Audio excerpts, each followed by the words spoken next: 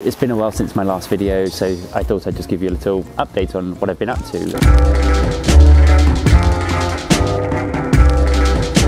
I'm still going to be posting to this channel. It's just I've been working on some longer form projects that are taking a little longer than I'd hoped. In September there was a group ride with the Super 73 guys, and we've all kept in touch, and we've arranged another Halloween ride which is happening on Saturday the 30th at 3 PM at Hyde Park. If you wanted to come, it would be great to have some more Urban Drivestyle riders there, so come along if you can. I've got a costume. I'm not going to tell you what it is because it might ruin the surprise, but it should be a good one. I had a work thing in Canary Wharf a few weeks back, so I took the bike.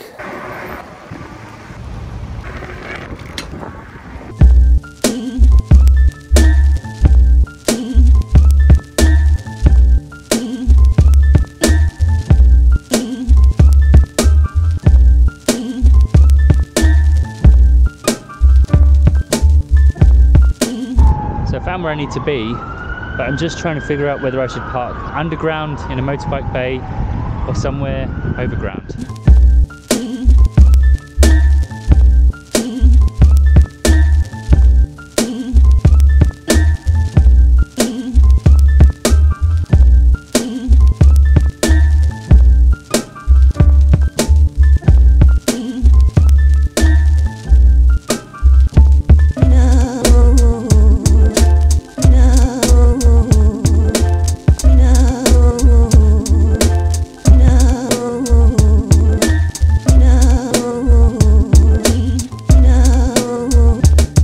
So nervous leaving the bike there.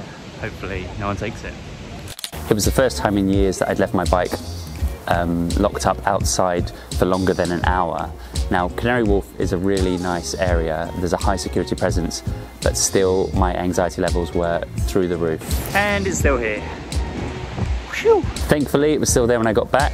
I use a kryptonite D-lock, a kryptonite cable, and I even put the rain cover on it. Let me know what security measures you use for when you lock up your bike. I know there are lots of GPS trackers and all sorts of locks. Would be keen to hear your thoughts. I rode back by the river and it was absolutely stunning.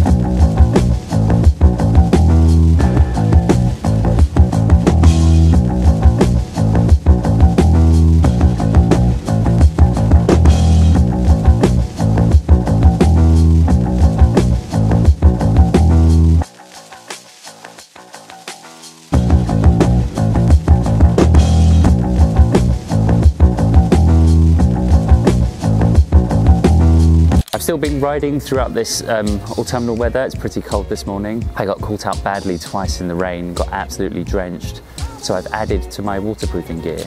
Oh, big dog there. Leave my camera alone. Yeah, good boy. So I've added to my waterproofing gear. I've got some over trousers, which are pretty standard, I think, because the tops of my legs got absolutely soaked. Now, I'm not sure if this is super geeky or genius, but I bought these waterproof overshoes. What do you think of them? I haven't worn them yet, but I think they'll come in handy. I got a new mount for my Insta360, and my son and I went off-road to test out a bunch of different angles, which was quite fun.